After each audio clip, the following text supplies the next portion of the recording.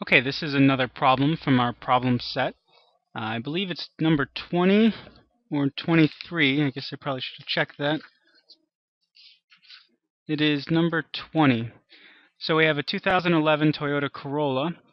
Car was estimated by the EPA to obtain 28 miles per gallon. Alright, so that seems important, so I'm going to highlight that. For city driving, and 35 miles per gallon for highway driving. If Arlo purchased one and drove it 22,000 miles in 1 year, of which 9,000 miles, it seems important, were city driving and the remainder highway driving, then how many miles per gallon should he have obtained overall?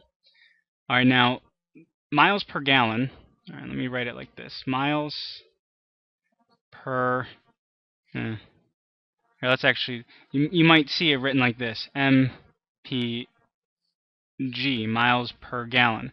But what that is it's the number of miles per 1 gallon. So like 28 miles per gallon. So for 1 gallon, you get the number of miles. So if you want to calculate Arlo's average miles per gallon, then we need to figure out the total number of miles he's traveled, which we actually know. It's 22,000. So we're halfway there. All right, but we got to divide by however many gallons he's used. Okay, so total gallons. Now when you simplify, do 22,000 divided by whatever this is, you'll reduce it to number of miles per 1 gallon. So we got to figure out the total number of gallons.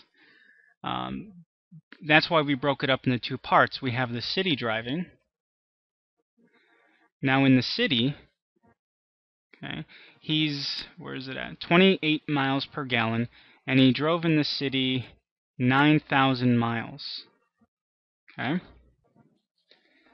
So if we want to know, so here, 28 miles per gallon, and then we also have 9,000 miles. So if I want to know the number of gallons, what you're going to do is you're going to take, number of gallons, you're going to take the 9,000 miles you traveled, divide that by the 28 miles per gallon you get, and you're going to get the number of gallons. And that's going to be 321.429. Okay, so the number of gallons would be this, and if you wanted to double check it, multiply 28 and this, because right, you're getting 28 miles, and you're doing 321 gallons. Okay, so if you multiply those together, you'll get your 9,000 miles. So that's the city driving. Okay, now we have the highway driving. Now highway driving, we were getting 35 miles per gallon. And we also drove, well, if you drove 22,000 miles and 9,000 of it was city driving, then 13,000 miles were highway driving. Okay. So if I want the number of gallons, you're going to take the number of miles you drove, so that's 13,000, and then divide by the total number of miles per gallon you're supposed to get. And it's going to then tell me how many gallons I used. Okay, so 13,000 divided by 35, and I get 371.429. Oops. Okay, so we're just about done. Okay, if we go back up here, right, we have our total number of miles traveled, which is 22,000 miles, and then the total number of gallons.